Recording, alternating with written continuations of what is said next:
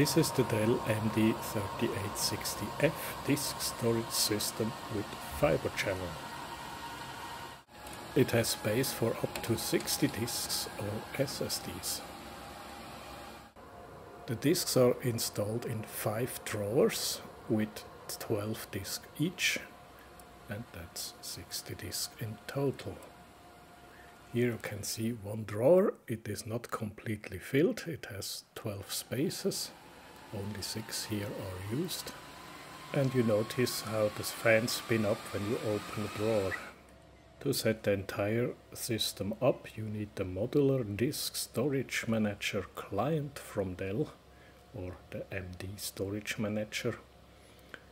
And you connect to your system when everything is connected correctly.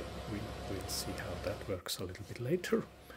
And here you can check the hardware, you can make RAID sets, volumes, logical volumes. You can map them to different ports, to different servers that are connected, whatever you want.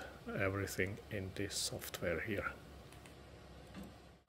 And you can see here the indicators. Each row of 3 disks has 3 LEDs, 0, 1 and 2, and the other side is 3, 4, 5 and so on to 12.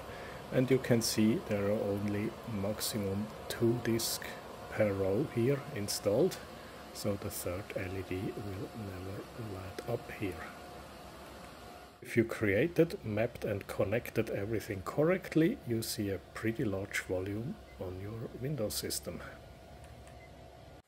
Here you see the cabling on the back side. The Ethernet cables are for management only, and because I didn't know which one is used, I simply connected all of them. Data connection to the disk is this light blue Fibre Channel cable. I mapped all the disks to all ports, so with one cable on any port it works. The Fibre Channel cable then goes to the server, to this dual port Fibre Channel card here, and yeah, that's it.